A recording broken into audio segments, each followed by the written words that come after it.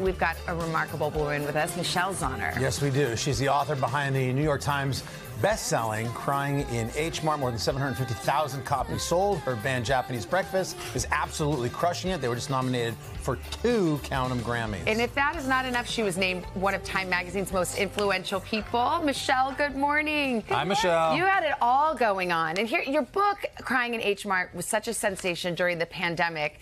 But it was during the pandemic, so you didn't get to do a book tour and all that. You're going to get to do that now. Yes, I'm very excited, especially being a musician. I'm quite used to the touring life, but I am really looking forward to not having to lift an 80-pound amp and just showing up with like a little tote bag and a book. Oh, it's so exciting. And so it's coming out in paperback. That's next week. Next week, day before my birthday. Tell people who don't know about Crying in H Mart what inspired the story.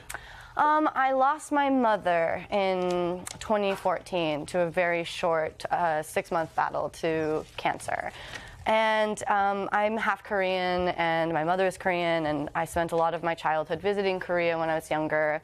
And suddenly I sort of felt like that part of my identity was kind of at risk, and it was a sort of different process of grieving.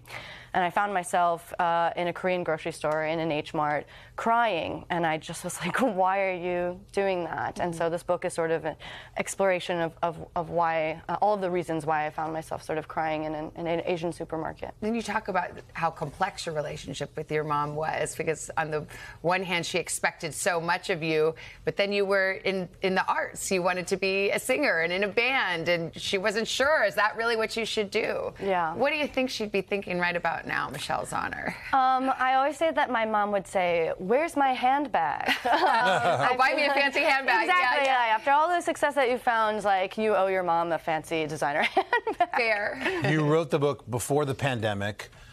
Jubilee, the album, too, I think, was done before the pandemic. Yeah. But you had the daunting task of having to promote both those things. You didn't really get a chance to do a proper book tour. You're going to do that now. And I wondered, with so much time going by, what's the reaction you get from fans? Are they fans of the band? Are they people like me who just came up to you to talk about grieving a loss of a parent? Yeah. What sort of reaction do you get? You know, it's across the board. Some people know me as a musician. My favorite thing is somehow finding out that people didn't know that I was a musician at all, and that they actually knew my music and didn't find out until the sort of last chapter. I knew the bands, and even the punk rock band you were in before. Yeah. I didn't know the book. Yeah, it's really great to get a whole breadth of different people coming to the book or coming to the music and finding that marriage. But my favorite response to the book is after I read it, I called my mom, and I feel like that's the best thing that you can hope from making something like this. Speaking of marriage, good segue, right? You did just get married recently. I got married 8 years ago. Oh, 8 years ago.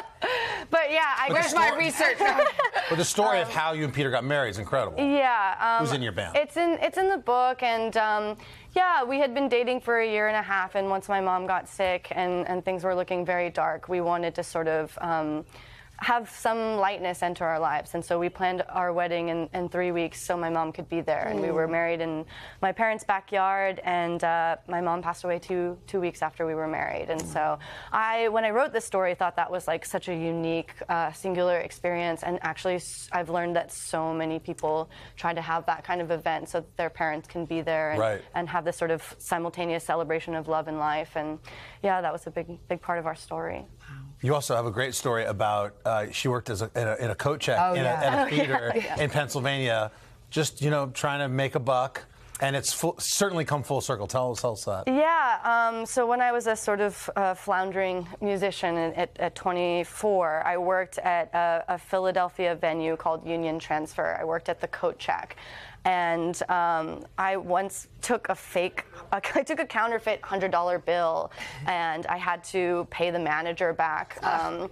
And, it was a lot of money. It was like way more than what I made on that shift. And the owner of the venue actually stepped in and was like, I got you, here's $100. Aww. And then 5 years later, we sold out five nights at Union Transfer as a band. That's so and cool. I called Sean Agnew back up on stage, and I was like, here's your $100 Oh, that's bill. so awesome. And then he one-upped me and was like, come out into the lobby, and they they had painted Michelle Zauner's coat check at the top of the at the top of the coat check. So yeah, now I have my own coat check, which feels very special. That's pretty awesome, Michelle. Thank you so much. By the way, that was my mistake, not a researcher's mistake. You're also going. You're also going to, for book number 2. You're going to move to Korea for 1 full year, learn the language, and write about it. Yeah. Are you excited for that? I'm very scared and very excited. But yeah, my mom always used to say, if you live in Korea for a year, I really believe that sort of immersion will allow you to leave fluent in the language. Right. And so it feels like a really natural jumping off point to go We there. can't wait to read it. Can't wait to hear it. It's the Crying H Mart. It's going to be a TV show, too. That's right. A movie.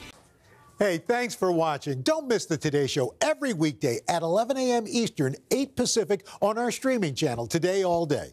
To watch, head to today.com/allday or click the link right here.